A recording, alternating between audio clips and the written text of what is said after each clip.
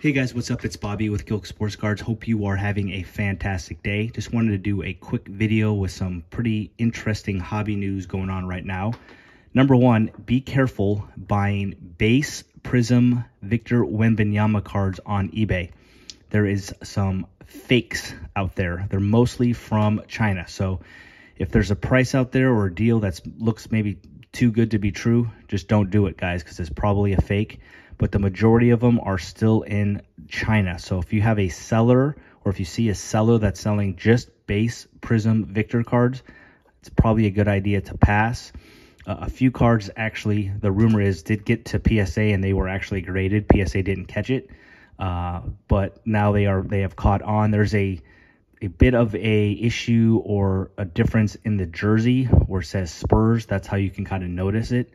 It's a little more blurry, I guess, but regardless, just be careful with Prism Victor Wembanyama base cards. So the news that I have for you that I think is even more, or that is very exciting, is that Topps is dropping a Topps Chrome basketball product and then also a new football product. I believe it's called Motif, M-O-T-I-F.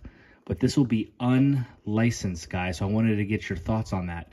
As you can see here, as you know, Panini has unlicensed baseball products, and they're nice. They have a lot of good players that are autographing, and the cards look good, but because it's unlicensed, the hobby doesn't love it very much, and they don't sell for very much. There's not great resale.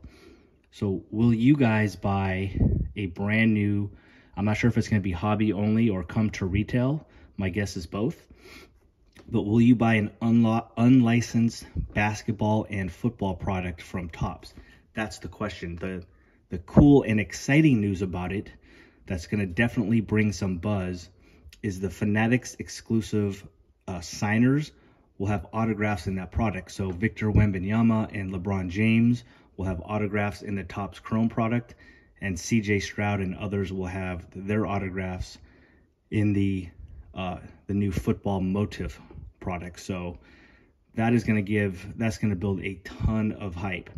But will the singles, will they do well compared to like a Prism or Donruss Optic base card or rookie card, which has the uniform on it? So that is the question. So will you buy Topps Chrome or Topps Motif football, even though it's unlicensed? The rumor is it's going to come late summer is when those products will launch. So pretty excited to see how that turns out.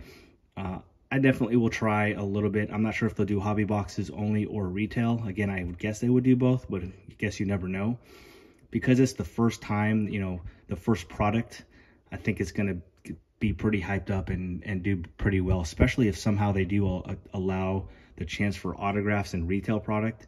Then it's definitely going to go nuts, just trying to chase those huge signers. So that's it, guys. That's the news today. And please leave a comment. When these products launch, even though they are unlicensed, will you give them a try and rip them open? And do you think that the prices of those rookie cards will hang in there with this, like the Prism and Donruss Optics of the world? That's it for today, guys. Have a great day, and we'll see you on a video tomorrow. Peace.